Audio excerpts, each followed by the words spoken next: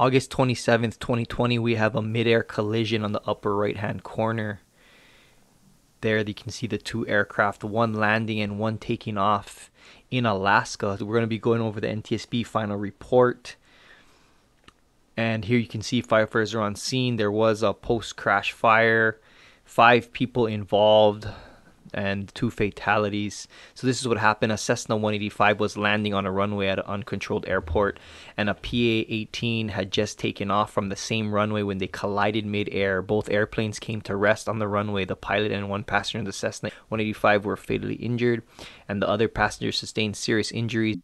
The pilot of the PA-18 also sustained serious injuries. The Cessna 185 was destroyed by post-impact fire. The uncontrolled airport where the collision occurred is within the Class D airspace of that Fairbanks International Airport, 3 miles away.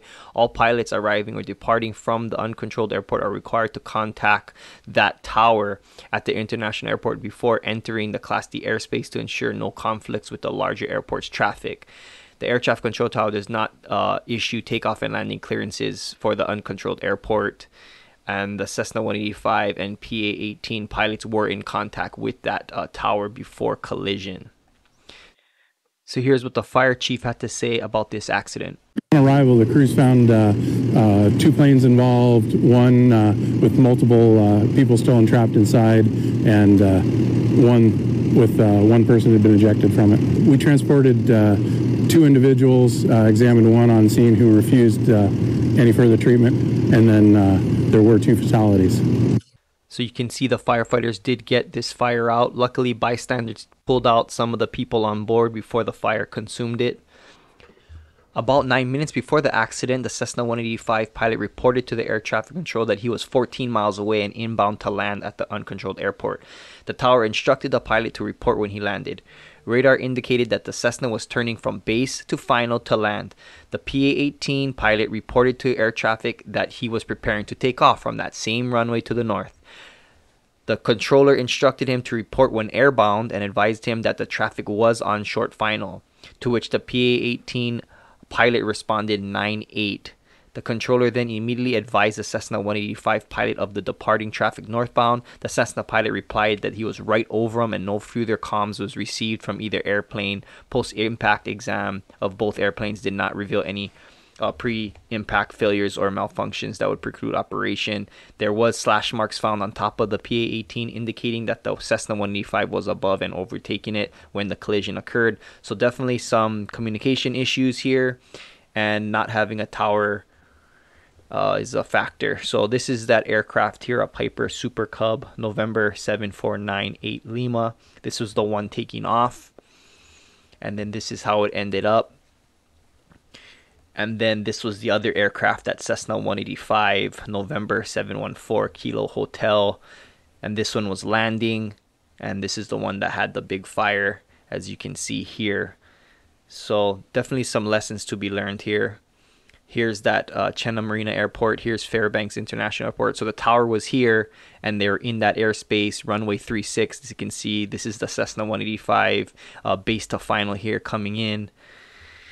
And then this is kind of where the comms was happening. So here is where the aircraft was saying that they're going to depart. And this is the Cessna coming in.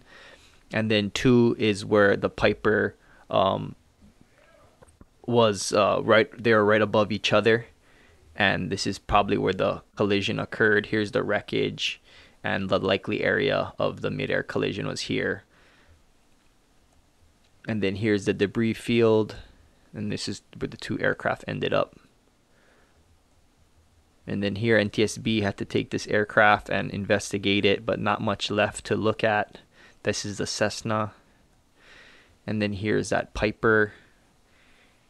Firefighters did have to come and help extricate, so some of it may be the cutting of the firefighters. Although air traffic control advised the PA-18 pilot of traffic on final approach, the pilot later reported that he did not recall hearing it.